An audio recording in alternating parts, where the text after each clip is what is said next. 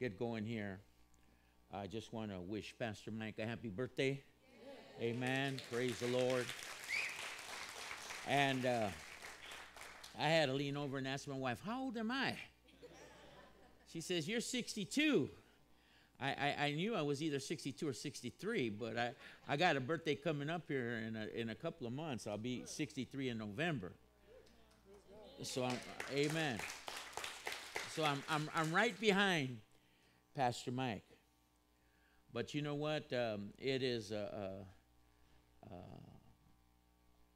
blessing to our lives to have known Pastor Mike and Gloria for now. It's been I think it's been over 20 years now. We started ministering for Pastor Mike in about the early to mid 90s, and he's been a good friend, amen, to us. And when you got relationships that last that long, come on, you got a good friend. And the older you get, you value those long-term relationships in the Lord. And we got a lot of relationships like that. I'm blessed to say that we have a lot of friends that have been with us that long. But he's one of them, and I wanted to thank him for having us in once again. And very few times have I ever asked him, can we come and minister, where he said no. I think maybe one or twice. I mean, it's been very few, and he's always makes his pulpit available, and we appreciate that, Pastor Mike. We really do. And anyway, but I tell you, I don't know where they get them songs from. Man, I don't know where they get them songs from. But let me tell you something. Amen. You know what? They get you going. Hello. Amen. So I just want to commend the praise team and the singer. And I was looking, who's singing, man? I said, now this brother ain't singing over here, and that brother ain't singing, and Pastor Mike ain't singing lead, I'm talking about. Yeah, I said, oh, it's the drummer, man. It's the drummer. Come on, give the drummer some props. Amen. And how many know that takes some skill to be able to play them drums that well? Hello. And be able to sing. Come on. And I mean sing with some soul. Hallelujah. And sing, amen. Sing well. Praise the Lord. So where's my brother that's playing drums? Where's my brother? Amen. I just want to amen. Come on, let's give our brother a big hand clap. Amen. What's your name, my friend? Rick? Rick, all right. Well, praise God. I'll tell you, there was years ago, I know Rick knows, but remember Buddy Miles? Man, I'll tell you, Buddy Miles, man, the expressway to your skull. Hello. But man, I remember them, Buddy Miles, man, he would sing and he'd play, but I'll tell you, brother reminds me of Buddy Miles a little bit. Amen. Praise the Lord. Well, listen, we want to make you aware we have our table set up as you leave the church through the foyer with our products that are designed to build you up in the spirit, our teaching and preaching CDs, our booklets, our praise and worship. And so make sure you go by there and pick up something. Can't use it for yourself, get it for someone else, or use it and then pass it on. And that helps support the traveling ministry to a certain degree. And then don't forget, Petro's in the house. Everybody say Petro in the house. Petro, Little Piggy Bank, still taking donation for gas. And on this trip, we are officially going to break 300,000 miles on that vehicle. Come on. Man. Take a licking and keep on ticking. Hell, it's a 2005. Okay, 2005. So that's way 8-9 years old. But we got it really at the beginning of 2006, right, when it was getting ready to change, and brand new. But I'll tell you, that car's still running good. And whenever I get to like I get from L.A. to Phoenix, I check my oil, or I get from Phoenix to L.A. or whatever. I'm traveling, a few hours, check oil. And boy, I'll tell you, last a few times, I mean, no, your oil's full. You're not leaking any oil, man. I said, wow, that's God. Hello. That's God. Because, cars that old usually leaking oil by now. But man, God's keeping that car going, and so we praise the Lord till He opens the door for a new one. And maybe somebody get blessed and say, hey, I want to buy Chris and Christine a new car. Well, we'll receive it. Amen. We'll receive it. Praise the Lord. But go by, even if you don't buy something, make sure you go by and feed the pig today. Hello. Come on, he's hungry today, he's empty, and you guys always feed him usually really good here, so we appreciate that. And if you need to use a credit card for any of your business, we can make that happen. So just let Christine know you got plastic today instead of cash or check, and we can ring you up, amen, with our iPhone. Hallelujah. Listen, I want to change the title of the message. The sister came up to me before service and said, what are you going to minister today? And I gave her a title. And but while I was sitting there, like it's been happening lately, the Lord changes the message.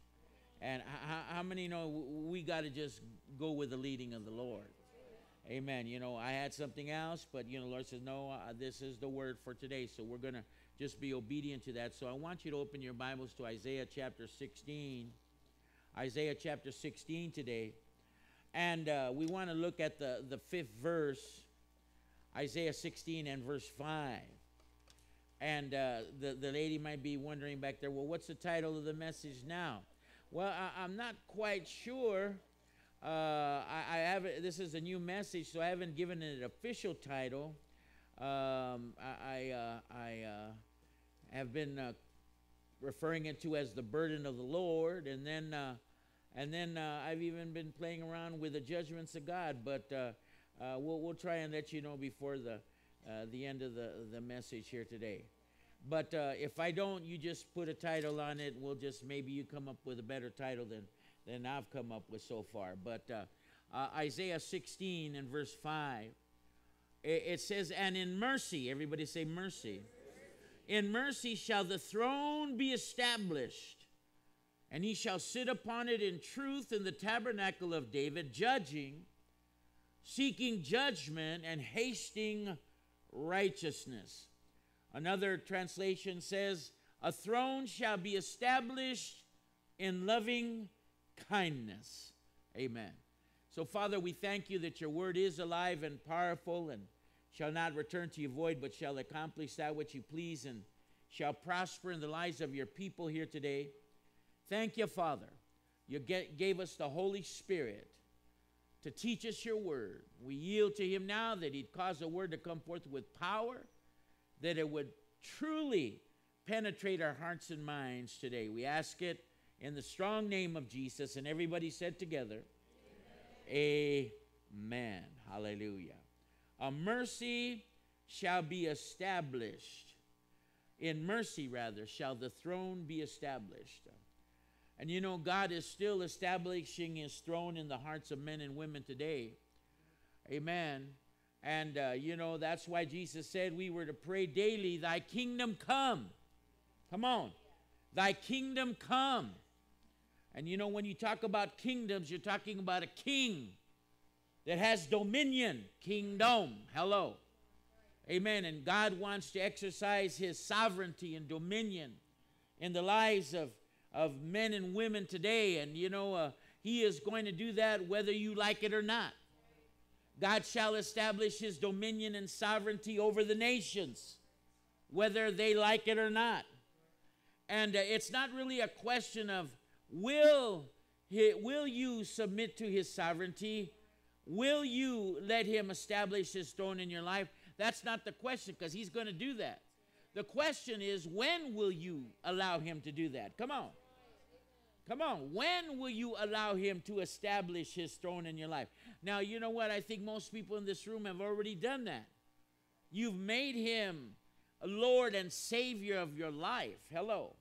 You have fulfilled that prayer, thy kingdom come, thy will be done. Come on. Thy will be done in earth as it is in heaven. Not my will, but thy will. And so the question is, when will you allow him to establish his throne in your life? Will you do it now? Come on. Have you done it now? Or will you wait until that day where you will be forced to confess him as Lord? Like the Bible says that, you know what, at that day that, you know what, every knee shall bow. Come on, every knee. Everybody say every knee. Every knee shall bow. That means, you know what, the atheist, the Muslim, the agnostic, the intellectual, no matter who you are, every knee shall bow of things in heaven and in earth. Come on. Amen. And what are they going to bow at? They're going to bow at the name of Jesus. Come on. At the name of Jesus. Come on. Not at the name of Mumu or Chichu or Buddha or whoever. Amen. It's going to be at the name of Jesus. Every knee shall bow. And then it goes on to say, and every tongue. Come on. Every tongue should confess that Jesus Christ is Lord, to the glory of God the Father. I'm still talking about God establishing his throne. Come on. But he's going to establish it in mercy. My. And so in this book of Isaiah, especially chapters 13 to 27, there's a list of God's judgments on the nations. And, you know, a lot of churches, they don't want to really like to talk about judgments because, you know, they're way over on the other end of the scale there. Or they let the pendulum swing way to the other side where now they want to just talk about grace. They don't want to talk about judgment. Now, I believe in both. I believe in grace. Come on. I'm a recipient of God's grace. Amen. But I do also know the Bible talks about judgments. Now, a lot of people attach a negative connotation to that word judgment. And that's because they don't have a biblical view of the word judgment. Now, for instance, the scripture that says, judgment shall begin in the house of the Lord. A lot of people run with that scripture and, you know, say how God's going to destroy the church or God's going to bring, you know, rain down lightning bolts out of heaven. Listen, I learned a long time ago that scripture, judgment begins in the house of the Lord. That means, like we were singing, Jesus is going to fix it. I said, Jesus is going to fix it. I was mad hearing my sermon all through them old songs. Amen. You know what? Jesus, he's going to bring judgment to the house of the Lord, but not to destroy it, but to fix it. Come on, to fix it. Hallelujah. Come on, look at somebody and tell them again, he's going to fix it. Come on now.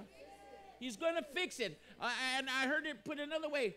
He's going to bring order. He's going to set things back in order. Everything that's out of order, judgment's going to come to the house, but to set it in order so that it works like it should work. Come on, so that it'll function like it should function. Come on, so that it will resemble what he has destined that it would resemble. Come on. Now, in those chapters I mentioned here in Isaiah, there are 10 burdens, and that's the way they're referred to, burdens. Now, Pastor Mike, he got saved in 74. I got saved in 75. We just celebrated our spiritual birthday in June, 40 years. 40 years of walking with the Lord. Come on. Amen. I mean, time flies when you're having a good time. But, you know, when we started out, that was an expression you heard quite a bit. People were always talking about the burden of the Lord. God's given me a burden for this or a burden for that. Come on. You may not hear it as much today, but it's definitely a biblical term. Come on. And Isaiah referred to these 10 judgments on 10 nations. The judgments against Babylon and in Assyria and Philistia, the judgments of God against Moab and Syria and Israel, Ethiopia, Egypt, Arabia, the city of Tyre and the nation of Judah. And Isaiah refers to these messages of God's judgments as burdens. And, you know, I began to study out why were they called burdens? Because these prophetic declarations that the prophets were making were especially solemn and weighty because of what they talked about. They were pronouncing God's judgment, which many times meant that there was calamity was going to come. Hello. There was going to come some unpleasant things. And so, you know, they're called burdens because they actually weighed down or oppressed the mind and the heart of the prophet. I heard somebody say the other day that, you know, probably these Old Testament prophets were probably depressed at times. Come on. Because they knew that word that they were going to bring wasn't going to bring them popularity. Wasn't going to garner them adulation. Come on.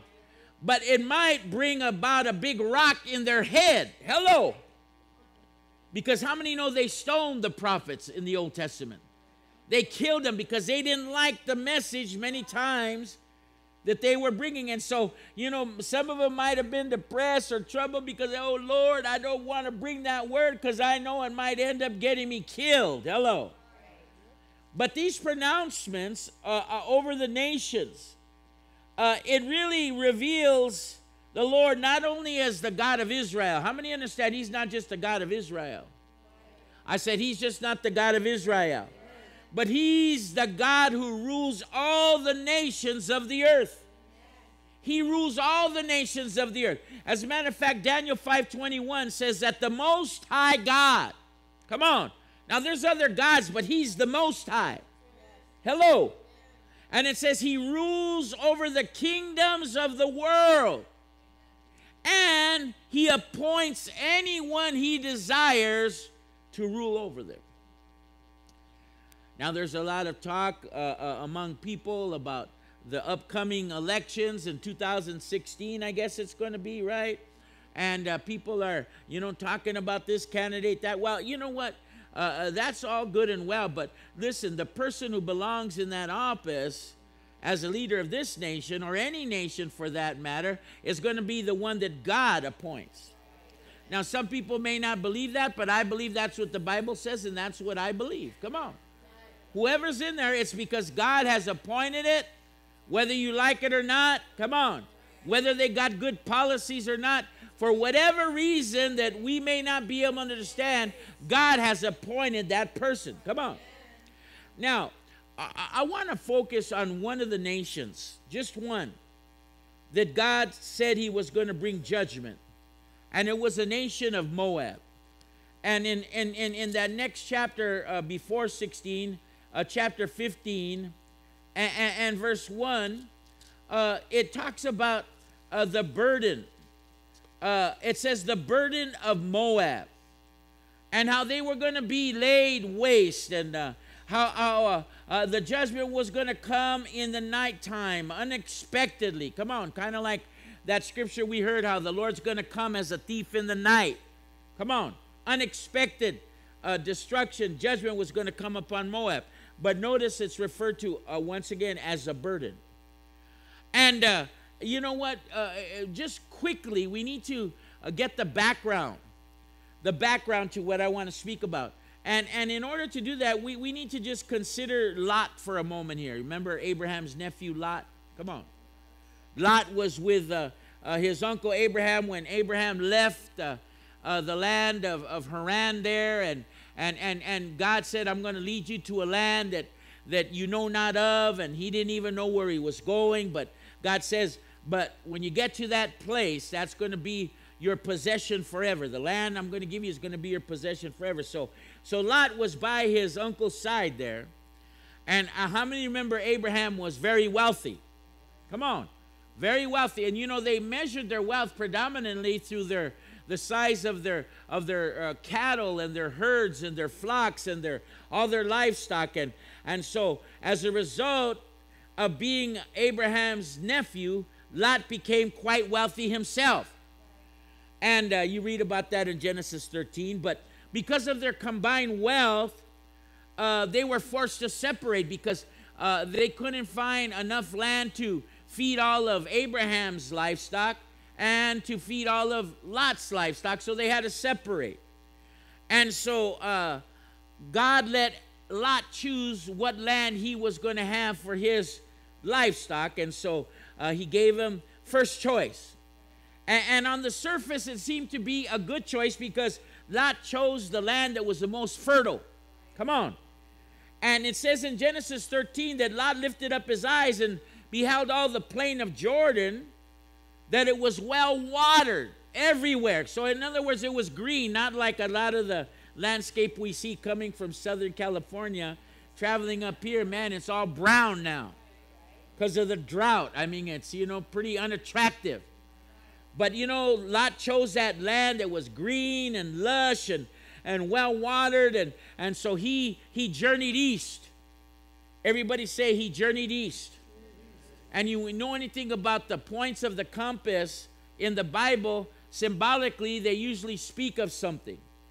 And when you talk about the east point of the compass, that's usually spoke of destruction or spoke of judgment. In other words, there was not a good connotation when you talked about the east point of the compass, because Lot went east, but Abraham went west. And west was the point that spoke of blessing, prosperity. Come on. Look at somebody and tell him, go west, young man. Come on, tell him, go west, young man. Come on. Amen. But Lot went east. Amen. And it says that he separated himself from his uncle, and Abraham went and dwelt in the land of Canaan, but Lot dwelled in the cities of the plain and pitched his tent towards Sodom. Come on.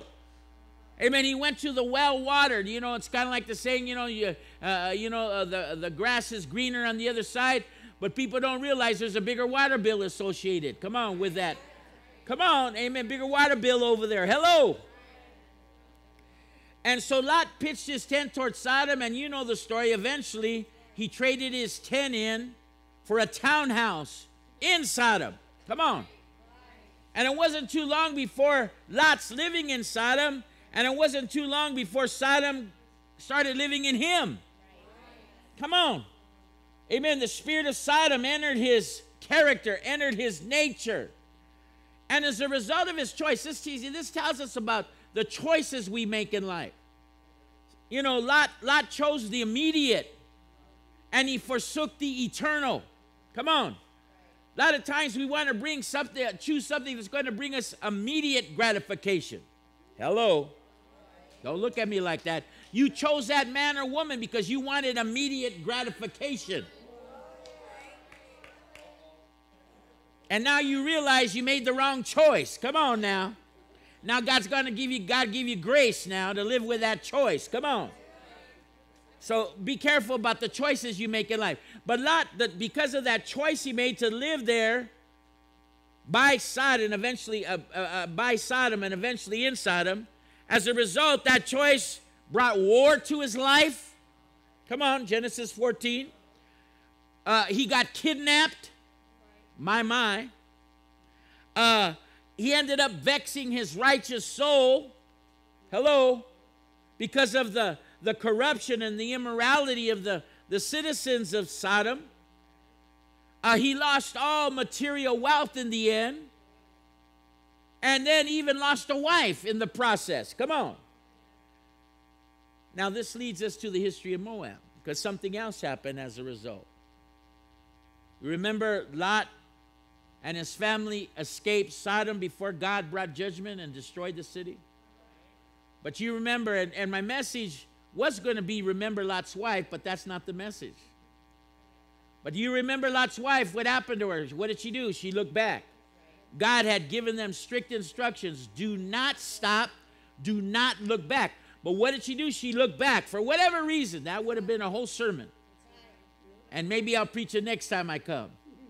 But Jesus said, remember Lot's wife in Luke 17:32. And there's lessons to be learned. But she looked back, and what happened? She turned into a pillar of salt. She died. She perished.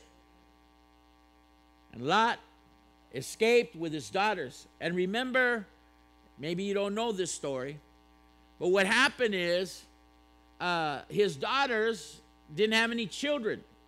Their husbands were left behind there in Sodom.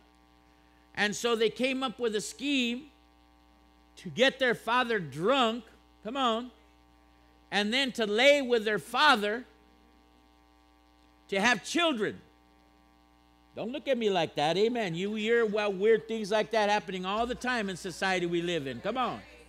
I heard about some lady who gave up her kid for adoption and then found him on Facebook, ended up meeting him. He was 16 years old, and she ended up laying with him and, come on, having physical relationship.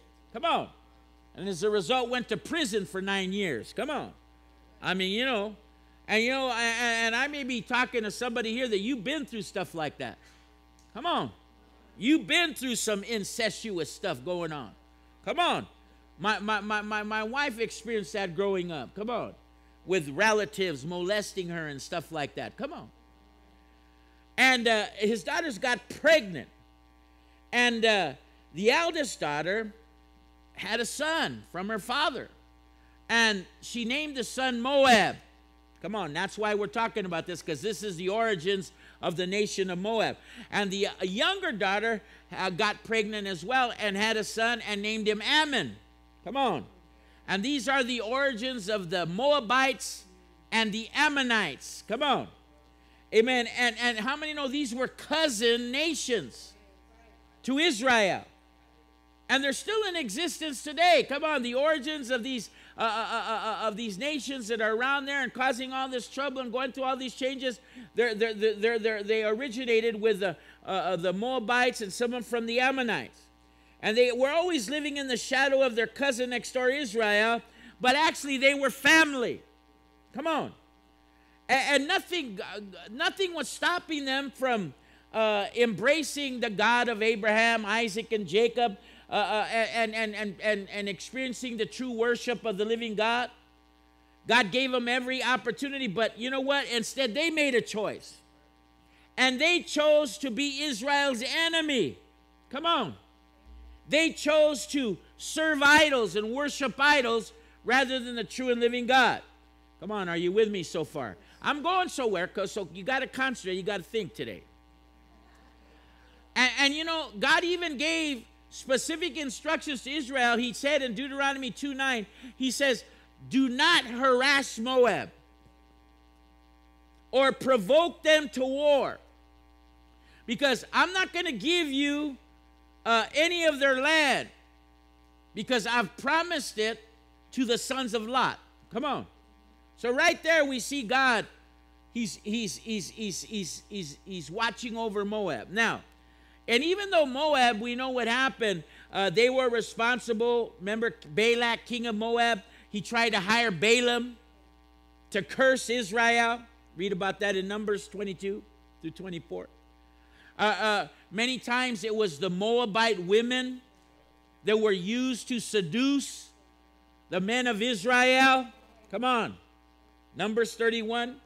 And then during the time of the judges, Moab's king, Eglon, attacked Israel and captured Jericho and afflicted Israel for 18 years.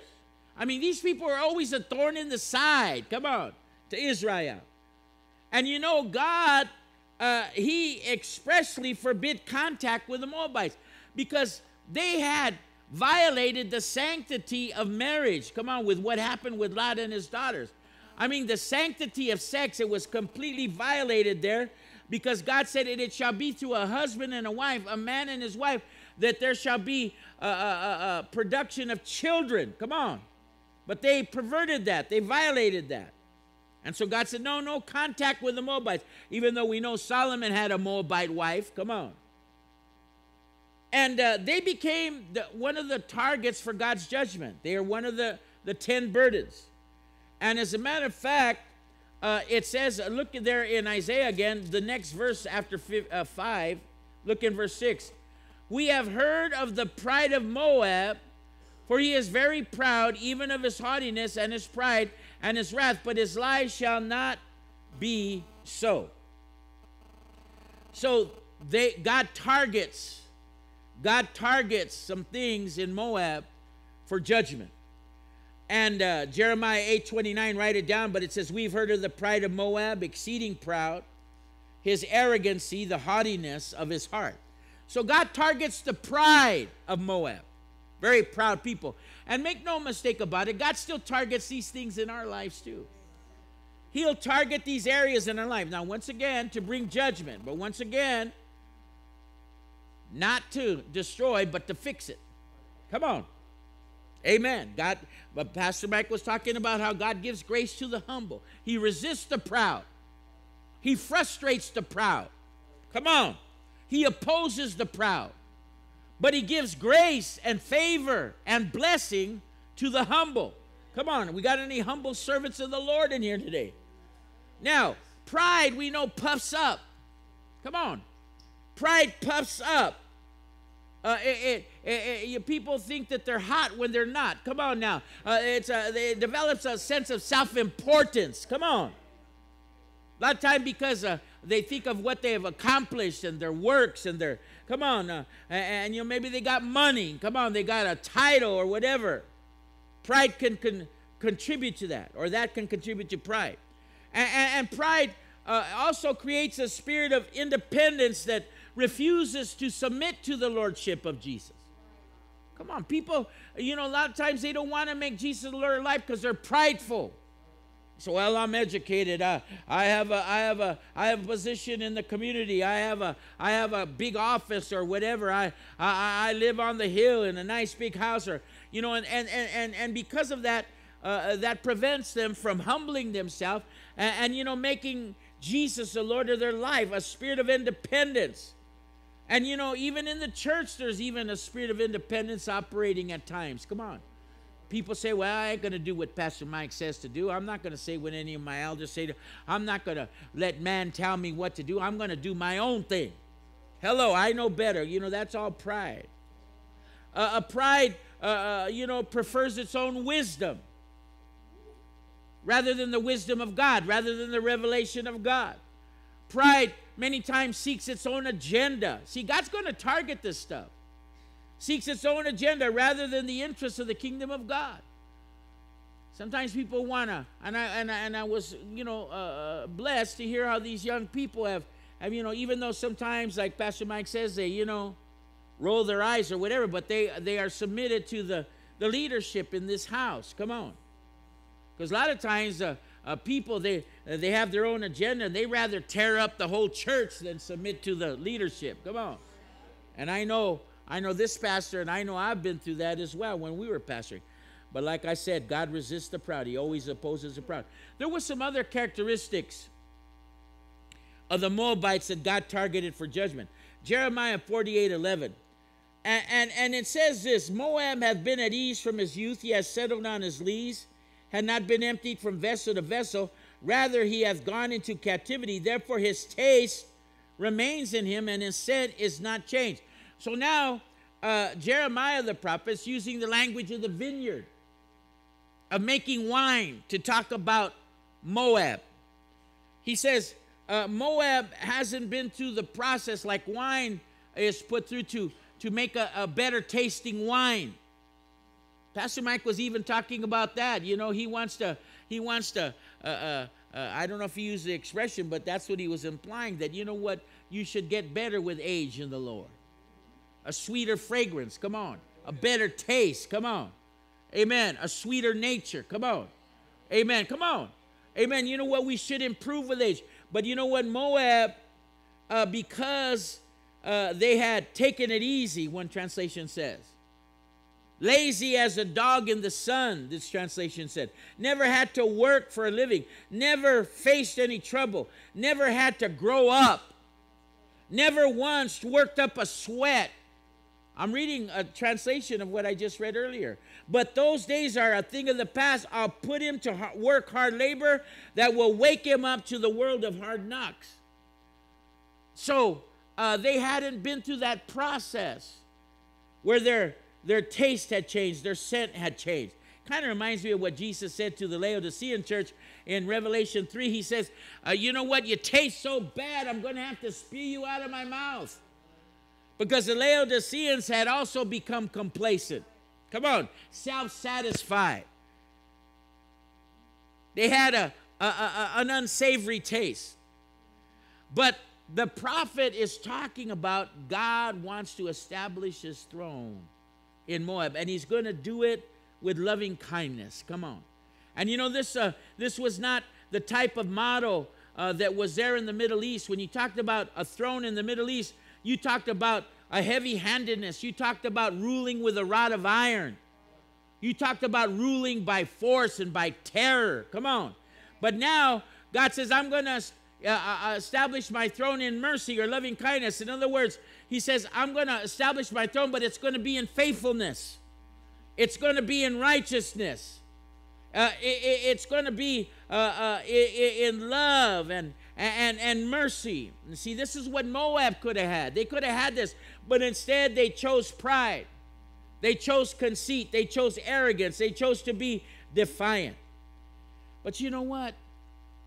In Isaiah 15:5, look what it says there. Isaiah 15:5, it says, my heart shall cry out for Moab. I believe this is not the prophet's view. I believe this is what God was saying. He says, my heart weeps for Moab. Now, you think about this.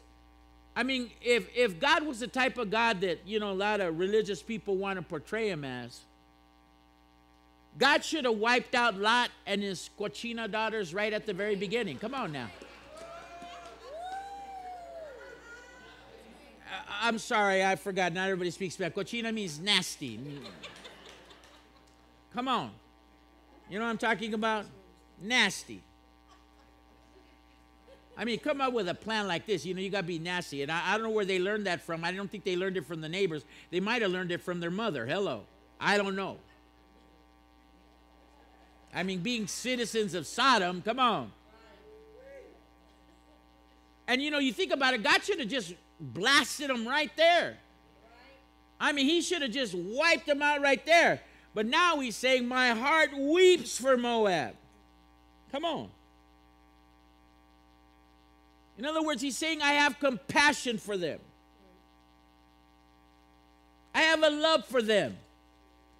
Do you love the sinner? Do you love that transgender person? Come on. You're going to have to learn how to love them. Now they're taking over. Come on, they want to take over now. Transgender bathrooms at Target now. Transgender this, transgender that. Come on. We're truly living in the days of Lot.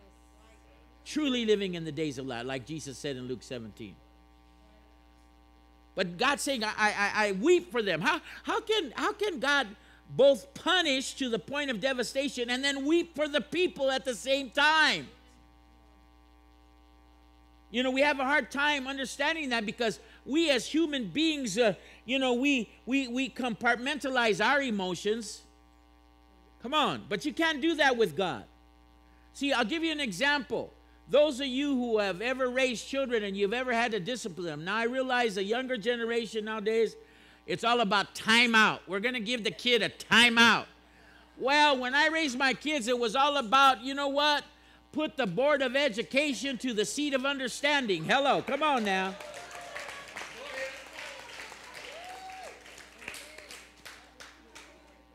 Or doing what the Bible says. Spare the rod, spoil the child. And I had an instrument of discipline in my house, and it was a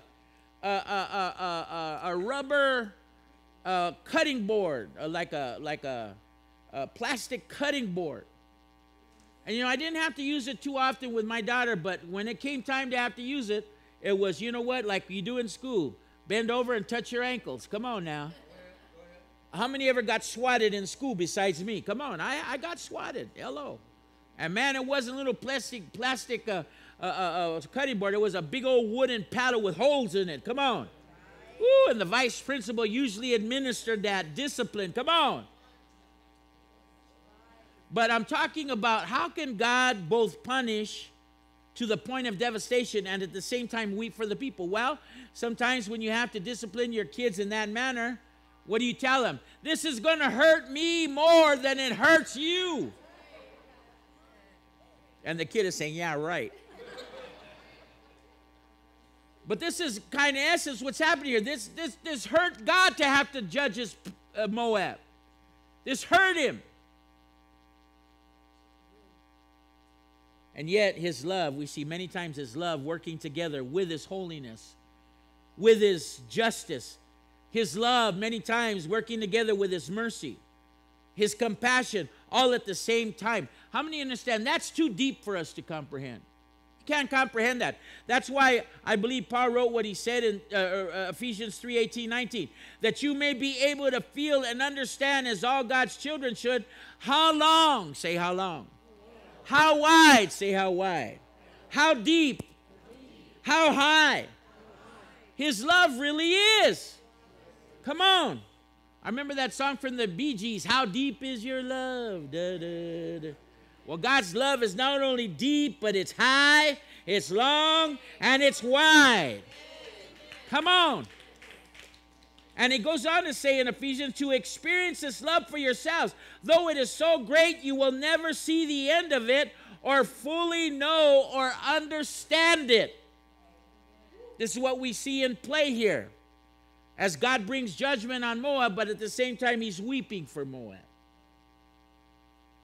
You see, you ask yourself once again, why didn't God just destroy Lot and his daughters?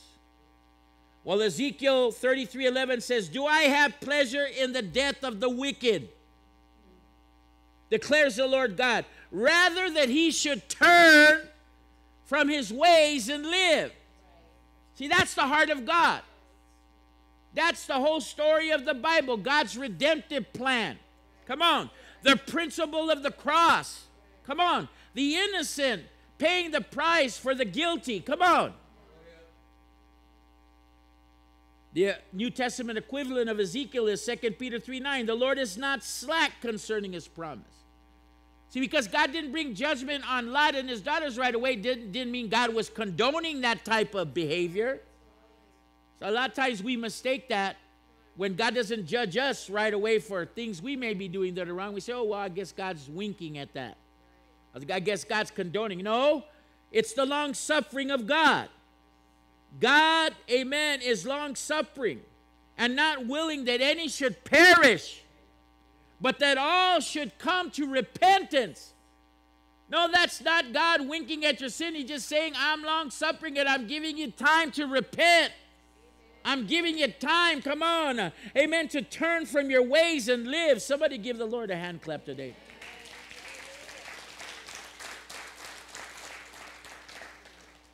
And we're going to see how out of this depravity, out of this sin and corruption, God is still working at that time to produce a Messiah, to bring forth Jesus. Come on. And you'll see many times the seed of sin and evil right by the seed God has chosen, growing side by side. But how many understand that Satan was always working, even back then, seeking to destroy God's seed, seeking to make it impossible for the Messiah to come forth?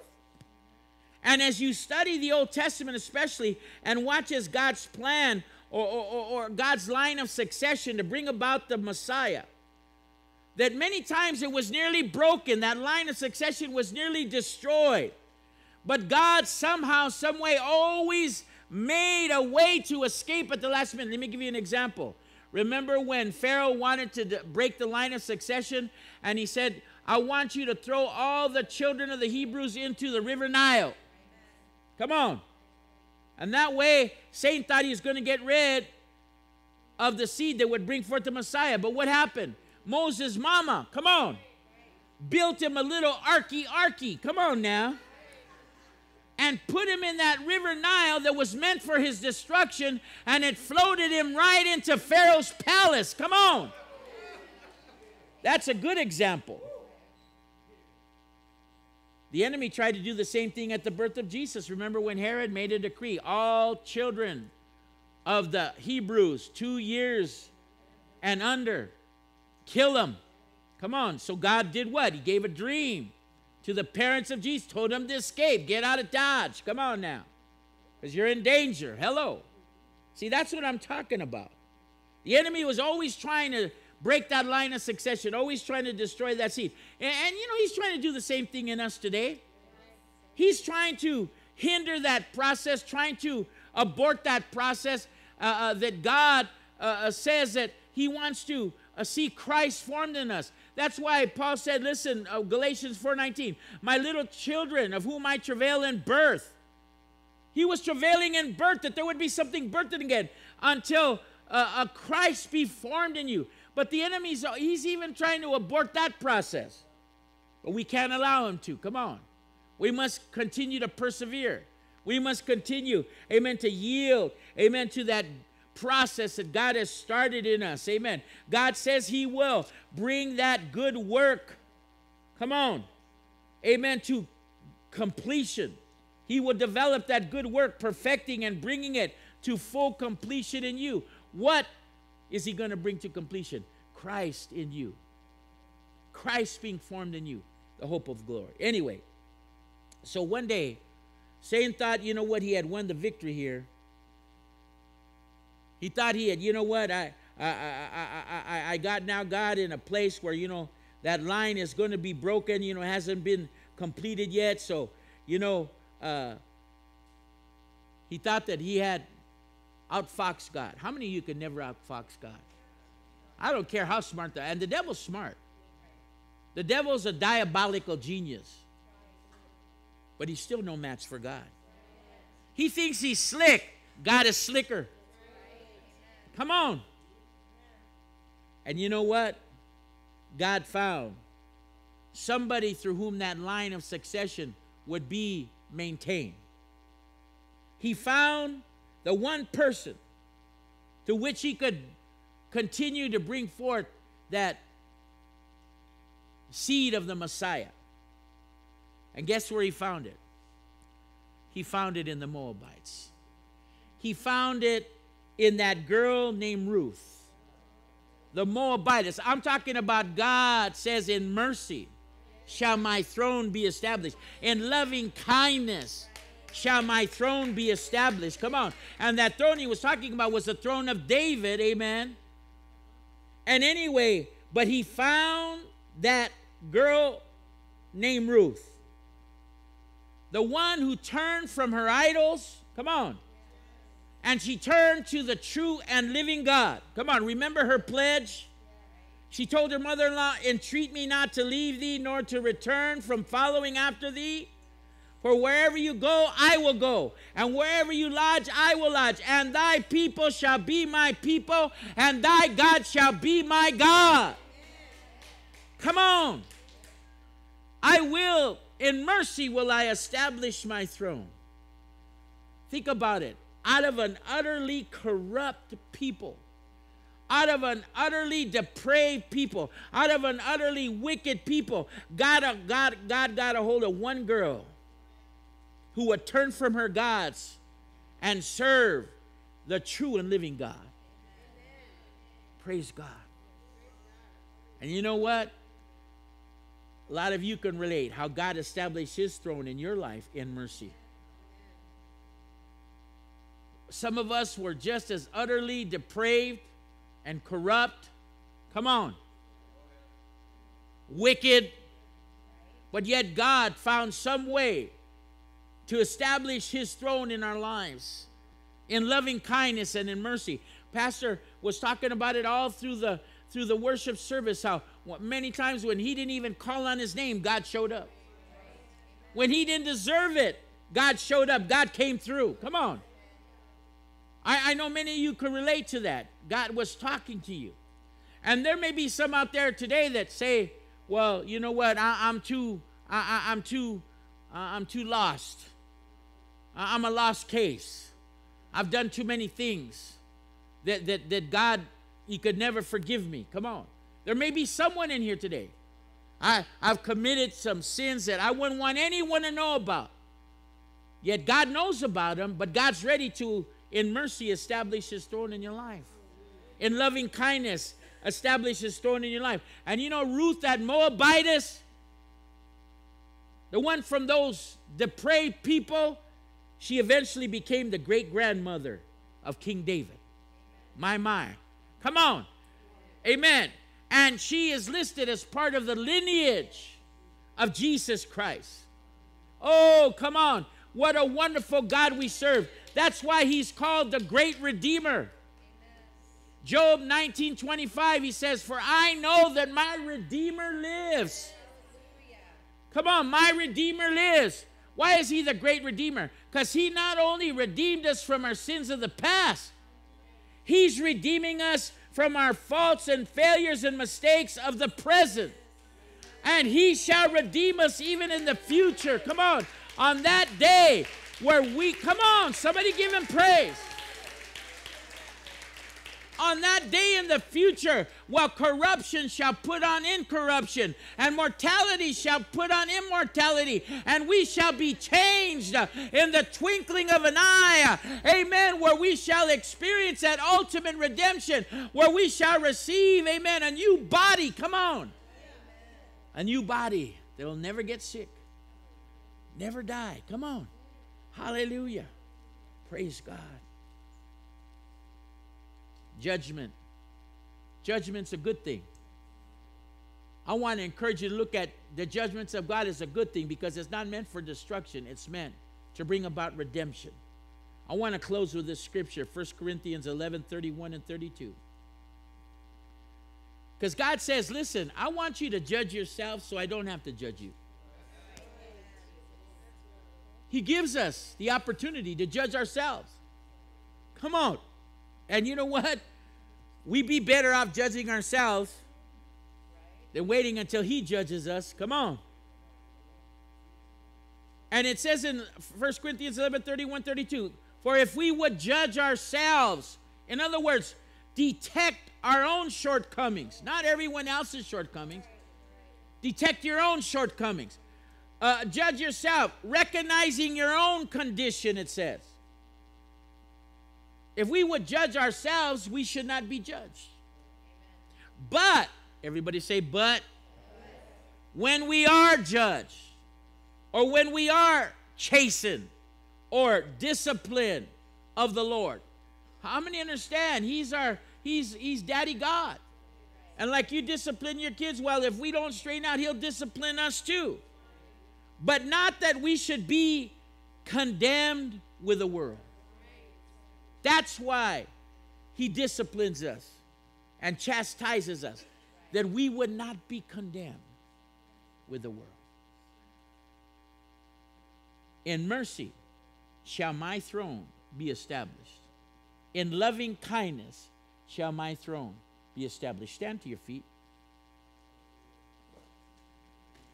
Once again, Paul said, I am convinced and sure of this very thing, that He who began a good work in you will continue until the day of Jesus Christ, right up to the time of His return, developing that good work, perfecting and bringing it to full completion in you. Thank you, Father, for your mercy, for your loving kindness. Thank you, Father, that you never give up on us. You never give up. No matter how wicked, no matter how depraved, no matter how lost, no matter how far gone, you are committed to bring redemption to our lives. And I want to offer an opportunity for someone who may be here today. You've never made Jesus the Lord of your life. You've never given Him the opportunity to establish His throne in your life, to sit on the throne of your heart as Lord. But you want to make that decision today to give Him the reins of your life, to let Him take control, where it's no longer your will be done, but it's His will be done. I want to give that opportunity for anyone that may be here today that wants to make that decision. Make it now voluntarily. Don't be forced to make it on that day, when you might have a big old angel standing over you with a sword in his hand, forcing you to bow your knee, forcing you to confess with your tongue. I say choose life today. God says, I put before you life and death. Choose life, He said. I set before you blessing and cursing. He said, choose blessing. Will you choose blessing today? Will you choose life? Will you voluntarily allow God to establish His throne in your life? And there may be some in here today, you did it at one time, but you know what? You got back on that throne and you started calling the shots. But you say, I want to confess Him as Lord. I want to tell Him once again to take control of my life. Be Lord of my life. I've tried it and it doesn't work. I'm ready to humble myself under the mighty hand of God. And if that's you today, we want to give that opportunity for you to come and get some prayer today. If that's you on either, or you know what, you might be in here feeling like, you know what, I'm too bad, I'm too evil, I'm too sinful. Don't believe that lie of the devil. We saw that story today of how God said, listen, even those utterly depraved, wicked people, out of them I'm going to bring someone. Out of them I'm going to raise up someone that I can bring about my plan of redemption. No one is unredeemable. No one is unredeemable. Come on, no one is unredeemable. The only one that's unredeemable is the devil. But other than that, there's no one that's unredeemable. You may be feeling like that. Listen, you need to come and say, God, I'm going to receive your gift of Jesus Christ. I'm going to receive and what he did for me on the cross. I'm going to receive it by faith, not by how I feel, not by what even my mind tells me. I'm going to come and receive it by faith and believe that your great love, nothing can separate me from your great love. If that's you on any one of those invitations, you need to make Jesus Lord of your life, you need to get your heart right with God, or you need to just say, I am coming because I believe that I'm not too far gone, that God can save me, God can redeem me. If that's you on any one of those invitations, and you need prayer, will you come quickly at this time. Come quickly at this time. We're a little past 1.